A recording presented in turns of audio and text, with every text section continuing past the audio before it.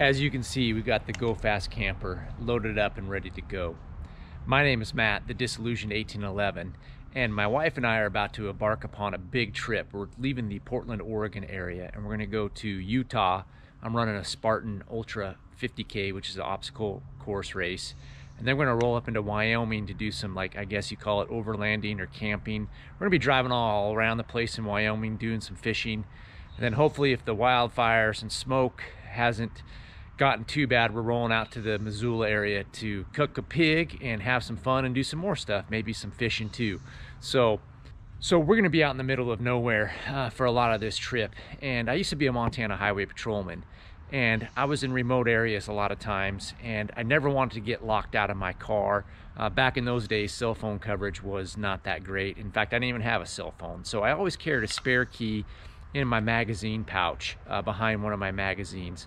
So I needed to get a spare key for this truck in case we get locked out or I lose a key 60 miles from nowhere with no cell phone coverage. So I ended up, and I got a replacement key from a locksmith, and it needs to be programmed for the truck. And so I got this product, and I want to share it with you, and we're going to put it to the test and see if it actually works.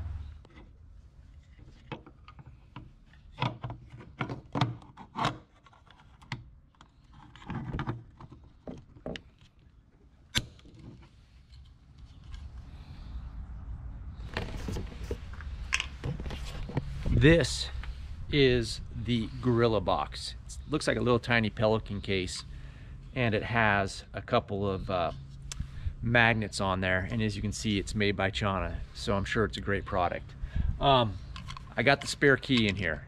We're gonna put it on this truck. I'm not gonna tell you where I'm putting on this truck, and we're basically covering all those miles, a lot of it highway. It's gonna be a bunch of it off-road, on gravel roads, Forest Service roads, who knows what kind of terrain we encounter. And at the end of this video, I'm gonna go find the box. Hopefully the box is still there and the key is inside. So let's see how this works.